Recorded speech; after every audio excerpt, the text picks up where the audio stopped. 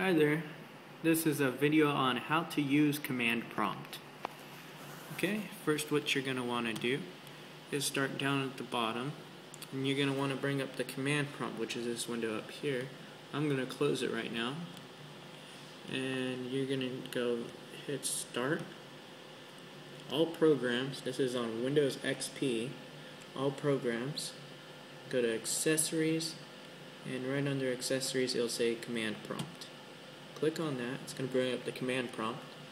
Now there's many different words and phrases you can use in command prompt, but to help you figure out what all of them are, you're going to type in help.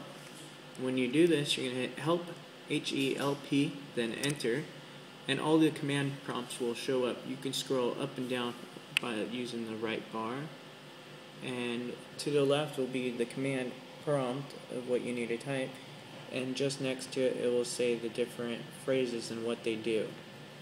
So that's pretty much it. That's how you use command prompt. Check out my other videos.